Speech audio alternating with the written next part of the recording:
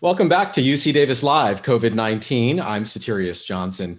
In this week's show, we're talking about transmission. How does the COVID-19 virus spread? What can we do to stop it? And as we head into a holiday weekend, we'll be talking about what you can do to reduce the risk to you and your family. Here to help us get answers to those questions are Dr. Bill Ristenpart, professor of chemical engineering at the UC Davis College of Engineering.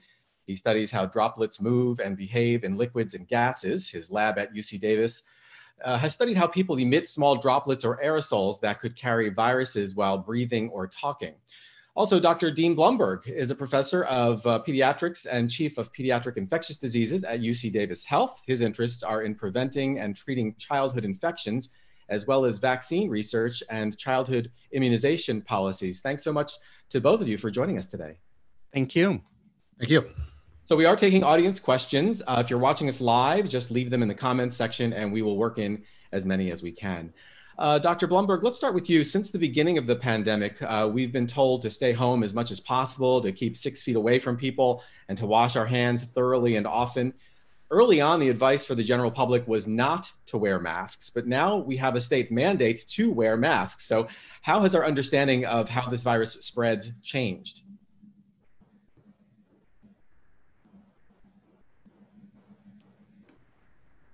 Dr. Blumberg, can you hear me? Yeah, sorry, I had a little bit of connection issue. So I think what the issue with the masks is, I'd like to start over again with the masks, because we've learned a lot regarding the masks. So initially, we did not think that wearing a mask would help prevent transmission. And then we shifted and said wearing a mask helps prevent transmission from the person wearing the mask to others. And now we've learned more due to research and additional scientific evidence. And now we know not only wearing a mask prevents the person wearing the mask to transmit to others, but wearing the mask protects the person who's wearing it. So the wearer of the mask, even the standard rectangular surgical masks, wearing those will decrease the risk of infection to the person wearing the mask by about 65%. And then wearing, of course, the N95 masks, the more cone-shaped ones, we've always known that those would protect. Those, of course, are in shortage, and we're reserving those for healthcare workers. So we're not recommending that the general public wear those, but those work too. And then the big question is, what about the homemade masks? And what about them? Are they as effective or are they helpful at all? I've heard that bandanas are not so great. Well, the homemade masks, the surgical mask protect the person who's wearing the mask from getting infected, because this is protecting against droplet transmission. This is primarily transmitted by respiratory droplets. So it's a physical barrier. And so the other masks theoretically should work quite well, even the homemade mask, as long as they cover the nose and the mouth. So they should block the droplets.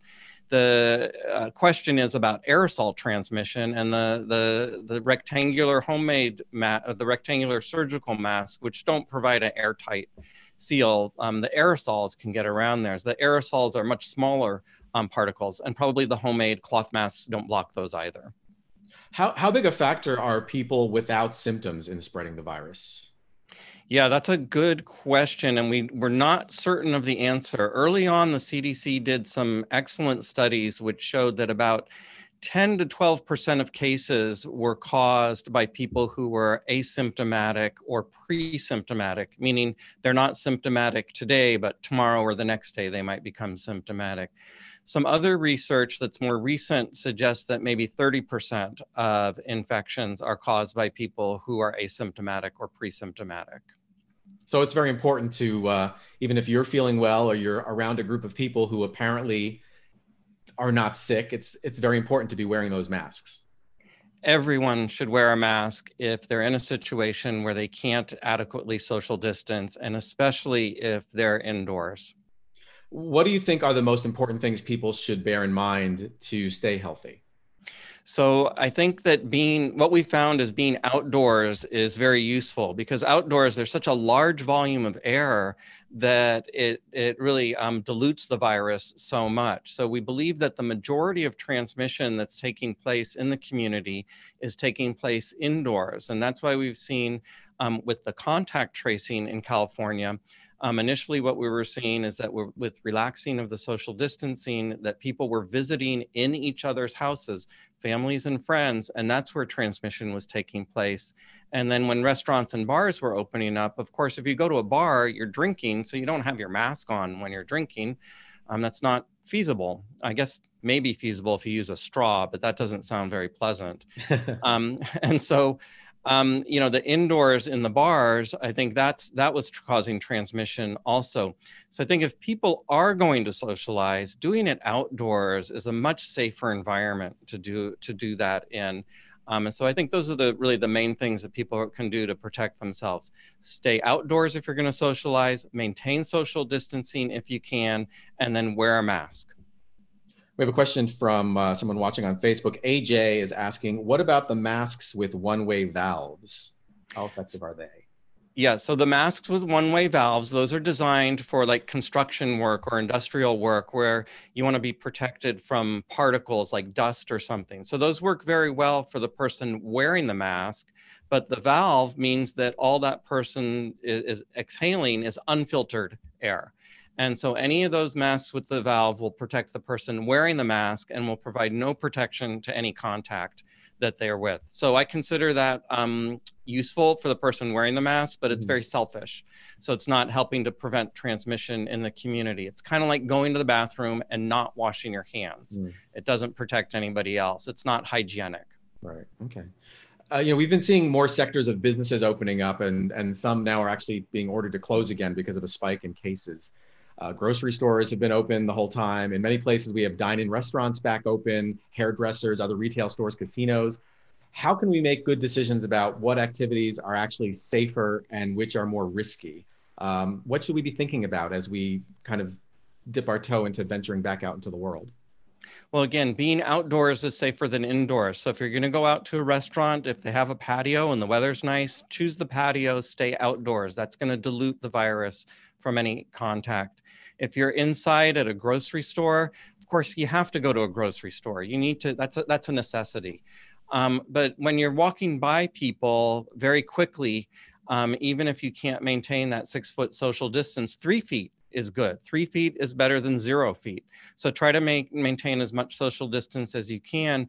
And if you're really going past somebody quickly, the chances of getting infected are quite low. It's really more lingering and talking with people.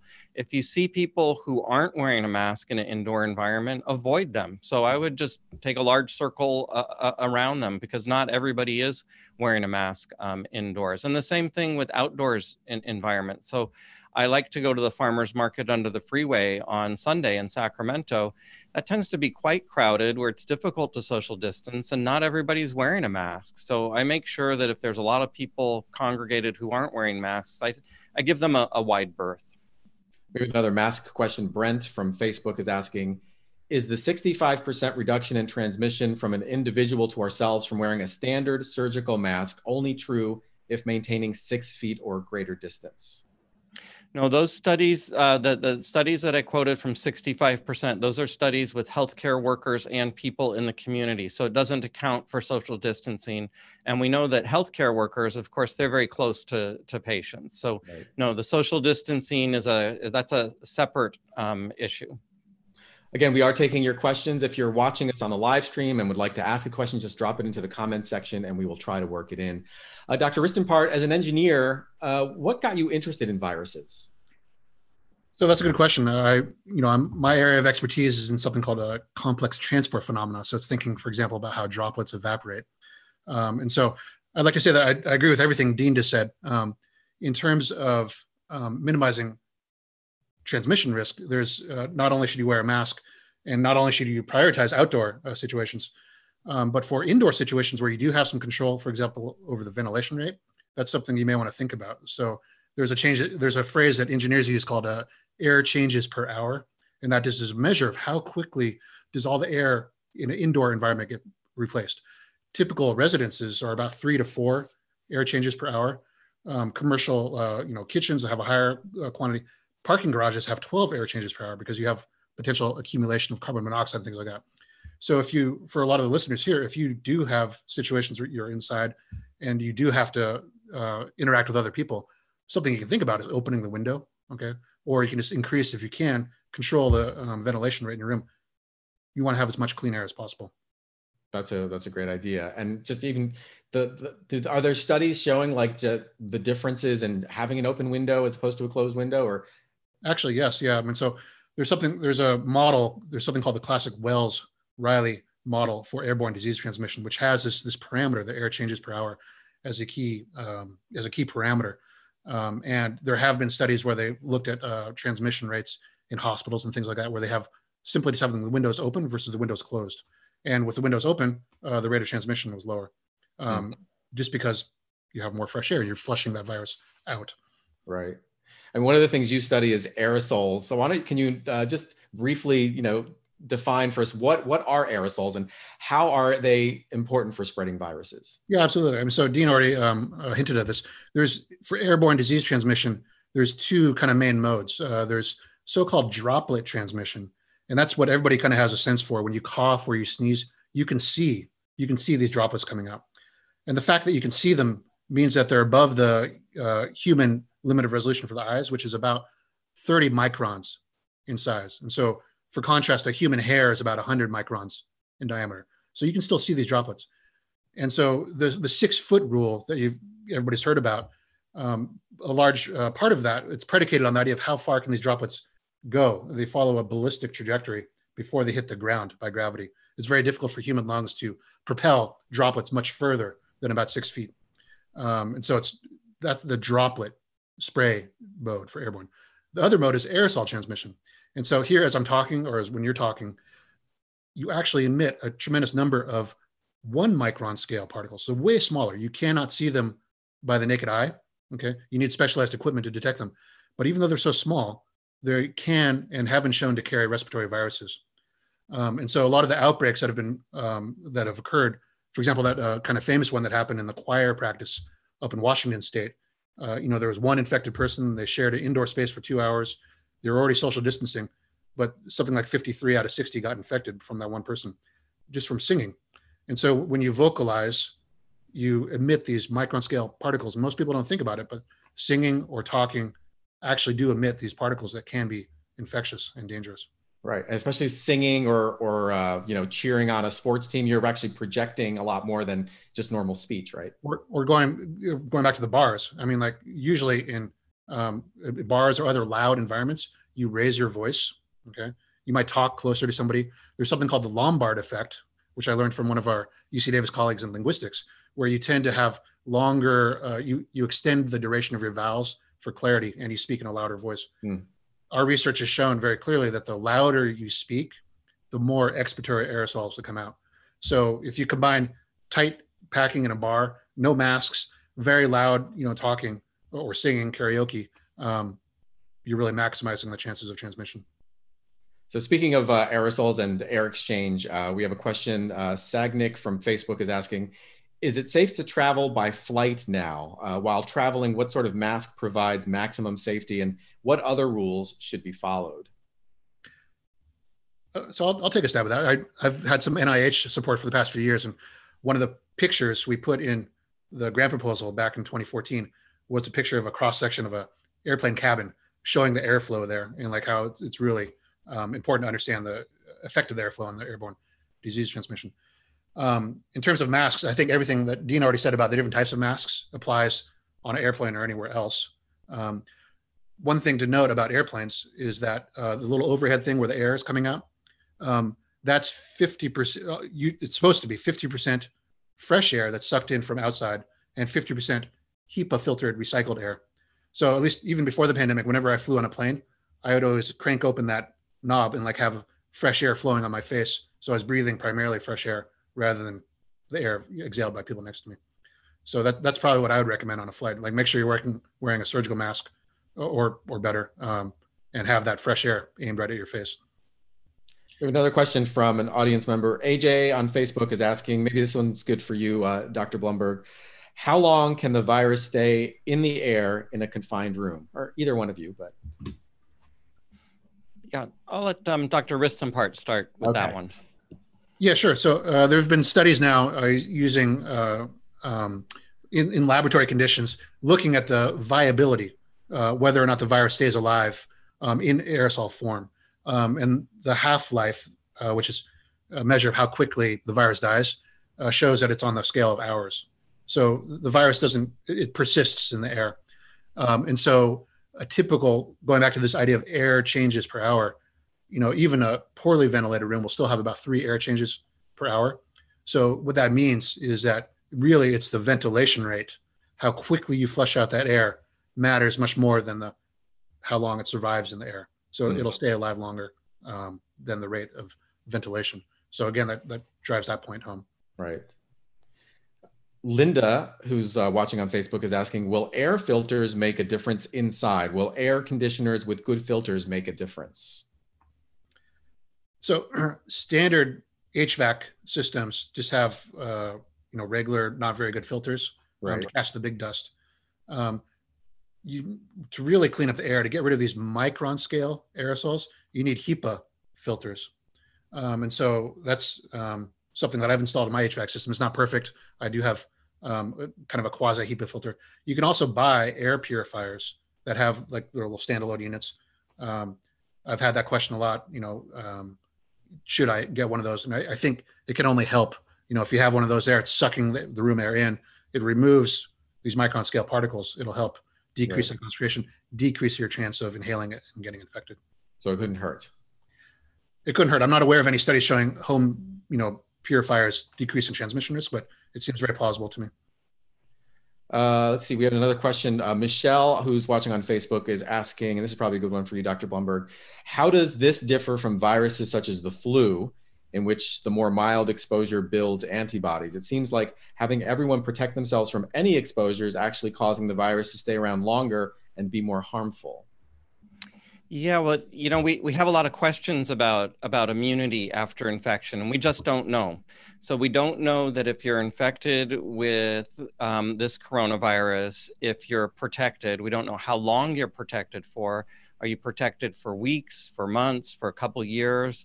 We're not sure. We think based on experience with similar coronaviruses that you're probably going to be protected for a year or two. But the idea behind all the measures that are being taken place, the social distancing, the recommendations to wear masks, the idea behind this is if everybody gets sick at once in a community, then that's going to overwhelm healthcare systems. And that's what we don't want. And we saw that in New York City, in Italy, in Iran. We saw that several places around the world where there weren't enough hospital beds, not enough ICU beds or ventilators to treat patients. And that's a disaster.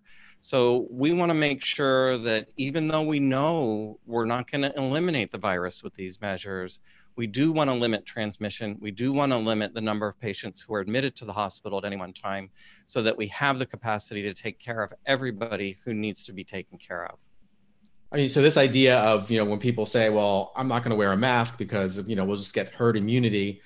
You're saying, we're going to overwhelm the healthcare system if we all get sick at once. We'll get to herd immunity, but the casualties will be enormous. Right. So right now in California, probably about 5% or so of the population has been infected. To get herd immunity, you're going to need somewhere like 70 to 90% of the population to be immune. And so we're not going to get there for a long time. And if we get there all at once, it'll be a disaster with mass deaths. So you have to run the numbers, and it just doesn't make sense for people to get sick now or people to want to get sick. And I've heard people say, I want to get it over with. Well, no, it'd be better if you just didn't get it right now until we get some measures in place. Like, for example, if we had a vaccine that induced immunity, hopefully in the next year or two, we'll have that available, and then we can get high levels of population immunity safely. Susie on Facebook is asking, what's the difference in protection between wearing a mask without social distancing and wearing a mask with social distancing? Do we have any data on the difference? I have not run the numbers, but there are studies that show that social distancing in and of itself decreases risk of transmission by more than 90%. So being 6 feet away from somebody decreases risk more than 90%. And then we also know that wearing a mask decreases risk by about 2/3 or 65% or so. So you can see that doing both of those at the same time will really decrease your risk of infection to much less than 10%. If I could jump in with Sure. I agree with what Dean just said 100%. But I think it's really important for listeners to understand that just because you're standing 6 feet away from somebody or 7 feet away, if you have a very prolonged conversation, that's still a risk factor. So it's because these aerosol particles, they just travel along on very, very weak air currents. So it's very, like, that's how all those people at the choir practice presumably got infected. They weren't within 6 feet of each other. They vocalized, the air currents in the room just carried it to the far corners and infected 90% of the people in the room. We have another audience question. Hossein on Facebook is asking, is virus transmission limited to aerosol form rather than from contact on surfaces? Is it known how much sun exposure inactivates the virus?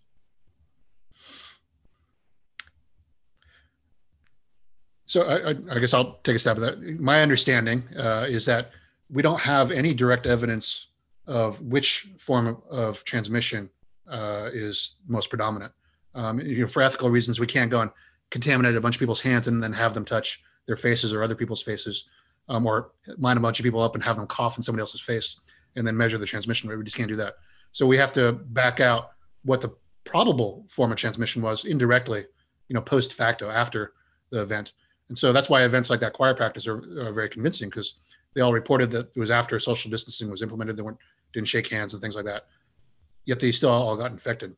And so how else could it happen? Presumably it was aerosol transmission. Having said that, it would be a bad idea to stop washing your hands. It would be a bad idea to start saying like, oh, it's okay if I'm, it's always outside of 6 feet. I mean, like, we need to implement all these different measures to really reduce the risk of transmission.